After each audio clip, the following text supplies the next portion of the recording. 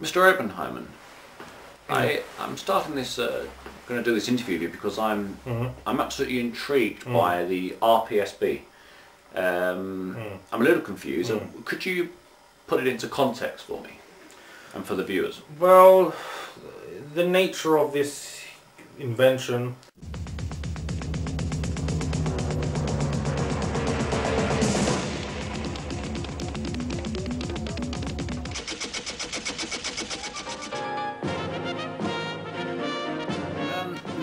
The RPSB, I'm intrigued by it.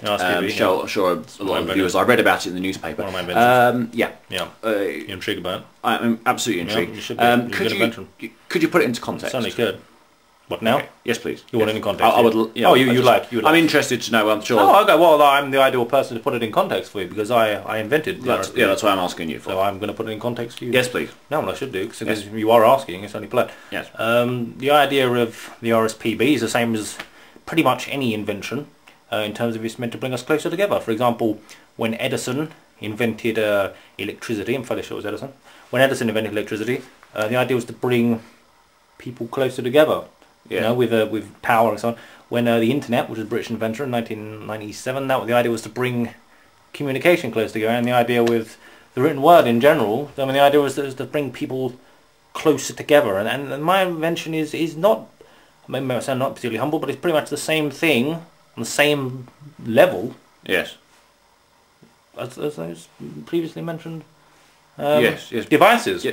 Right. And it's on the same level as those devices. Okay, but what is it exactly? The actual name is the rocket-propelled skateboard. The what? Rocket-propelled skateboard. The rocket-propelled. Okay. Isn't so? It's. Let me get this straight. It's a skateboard that's propelled by a rocket. No. You're twisting my words, and I don't like that. I find that very rude.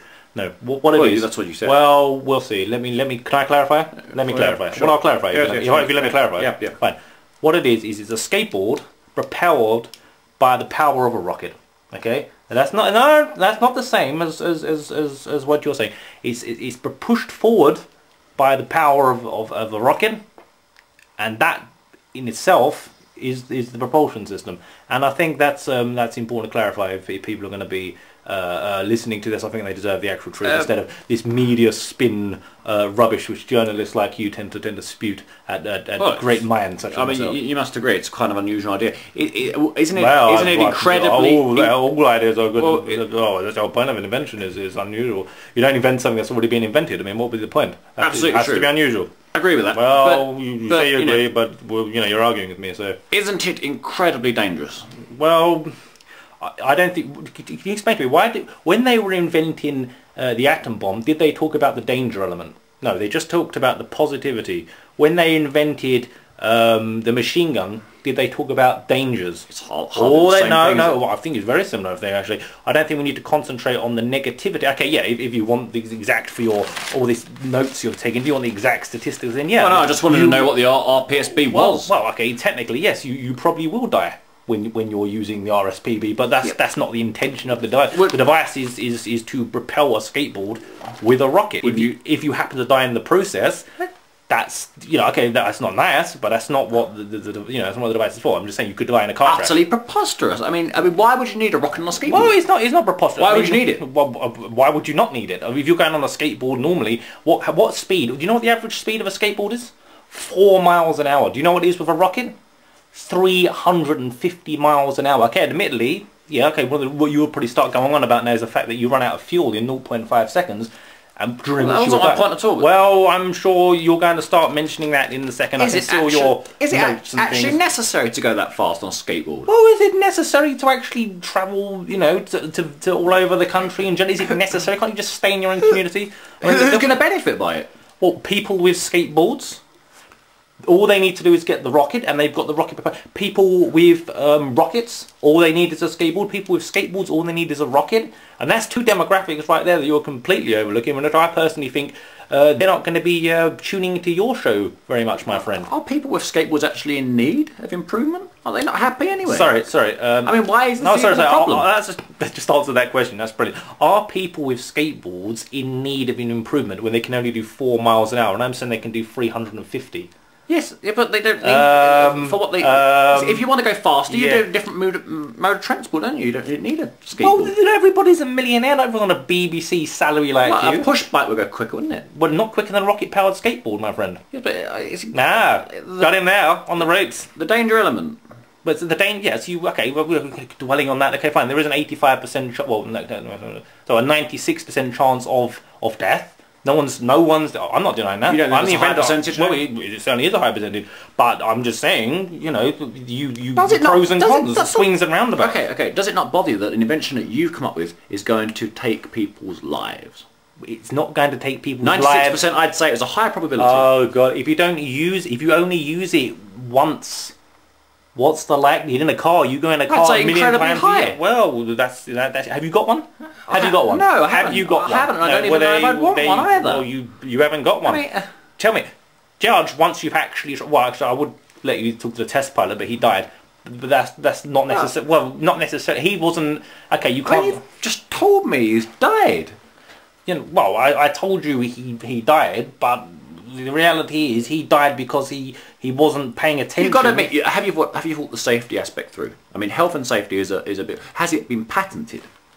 Patented. Have you had this? Have you had it granted? Yes, I will go to the office and say, "Excuse me, can I patent a rocket, please?" Oh, also, I want a rocket on a skateboard. You don't need to patent. This is too. It's like if you put it could be easily copied. Then if you put an OXO cube on a spoon, do you need to patent it?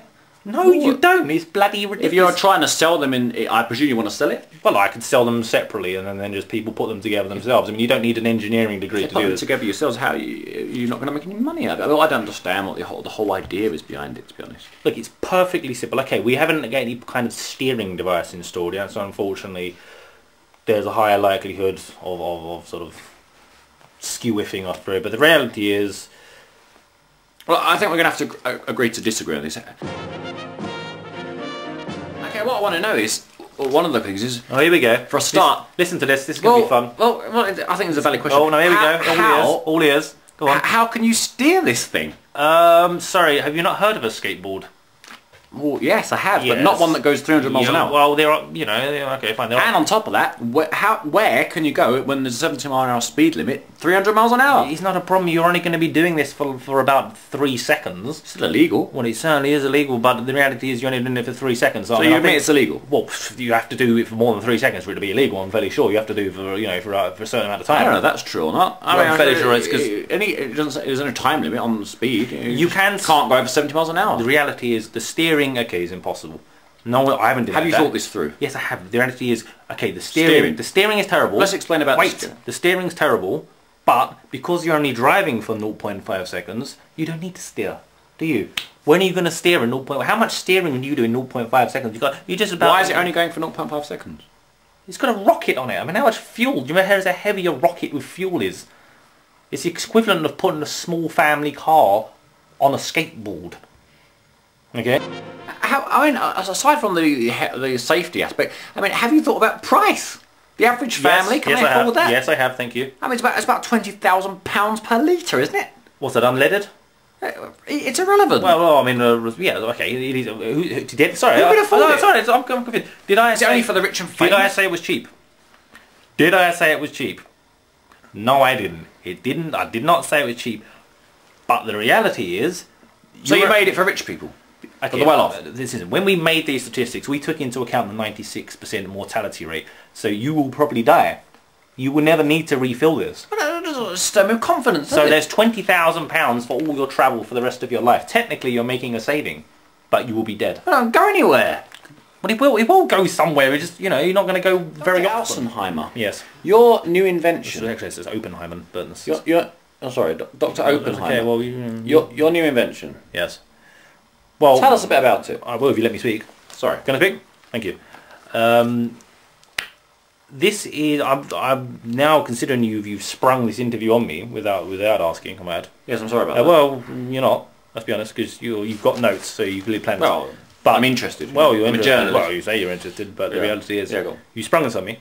So I would like to now hijack your show a little bit and make a little announcement to anyone who's listening, sort of the scientific community, so about my little proposal to the finance minister of the country, which I've been making, and it's basically that in this country there were over 100 million pigeons. Okay, I'm saying context here, by the way. It's 100 million pigeons in the country. Okay, 100 you million. can write that down. That's important. Yeah. 100 million. 100 million. Write the word million. Don't use zeros. Yeah. Write the word million. Not shorthand. Yeah. No, don't shorthand. Yeah. No, I don't accept shorthand. 100 million. Yeah. 100 million. Yeah, 100 million. Yeah. Yes. Okay. Pigeons. Pigeon. Yeah. Piggion. Yeah. 100 million. Okay. Yeah. Every year, 27.8 million of them. Hold on. 27.8. Yeah, you can do shorthand for that. Yeah. Die unnecessarily. Okay. And do you know what they die of? No. Do you know what they get? Have a guess. No, Stop. Don't guess. Old please. age. Don't guess. No, That's very rude. Yeah. They die from impact. Unnecessary impact. Hold on. Yeah. Unnecessary. Do you know how to spell necessary? Oh yeah. There's two C's in necessary. Unnecessary impact, right? So they die from crashing into lampposts, crashing into walls, crashing into buses, crashing into my window screen. And the point I'm saying is, if you're seeing a pattern here, they're all crashing, right? Yeah. That's the point. Yeah. So what I've proposed to the finance minister is crash helmets for pigeons. Okay? Crash helmets for pigeons. Okay. Yes. Now you might have some reaction to that, I imagine. You want to spend government funds on crash hats for pigeons? Crash helmets for pigeons. Crash helmets for pigeons. Yes. Do you not think that that's not a big enough problem? Do I think it's not a good use of money? Yes. Well, yes, I do, because 27 million die every year. Okay, and if pigeons, 27.6 million die every year. We're spending hundreds of millions on children's charities and donkey sanctuaries, for example. Yeah.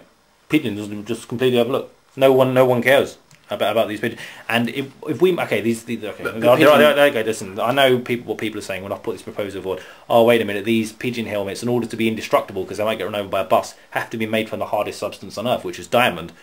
So each individual pigeon helmet will cost about $500,000 each to make. And then when you calculate that by 27 million, it's quite a bit of money. But that's the only substance you can make them out of to sort of prevent them from dying on impact. I mean, what am I missing? No. What am I missing? I was going to say, missing something? Are they? They're classed as vermin, aren't they? I mean, why? Well, maybe by you they are, because you're not a very nice person. But no, I mean, no. Okay. General consensus. General consensus by who? By the general people. Well, Yeah. I don't know who these people are. Personally, I think the crash helmet, ideally goggles, because they get things going in their eyes, goggles and a scarf. I got the idea from a show called Wacky Racers. That's what I'm saying. I got the main, not just the impact of death, but I was also worried about the fact that planes might be chasing after these pigeons, and I don't know where. I think it's from a cartoon or something. It's probably, but the point is, as for many things, a cartoon, a play, whatever, that inspires an idea. And I saw these planes with chainsaws and things. Kind of think it was Wacky Racers or something, and there's hammers and there's missiles and all sorts of things coming after these pigeons. And these pigeons are they're a little bit cocky the way they're looking back and sort of pulling faces at this man in a plane with a dog. But I think we need to prevent that. That needs to be stopped, because if we've got pigeons being chased by gangs of pilots who were trying to use chainsaws to cut down scarf-wearing, goggle-wearing, helmet-wearing pigeons, what chance do the pigeons without helmets have? Roadrunners are in great danger from coyotes. Not coyotes that are funded by the Acme Corporation. They seem to have limitless bank accounts, blowing up the Nevada countryside with explosives and firing giant red rockets with fuses on the back. So they're in incredible danger. They could also use protection, even though they're very fast. From what I've seen, they make a meep meep kind of sound, and they're very fast. But still, these are other creatures that we need to look at to be defended.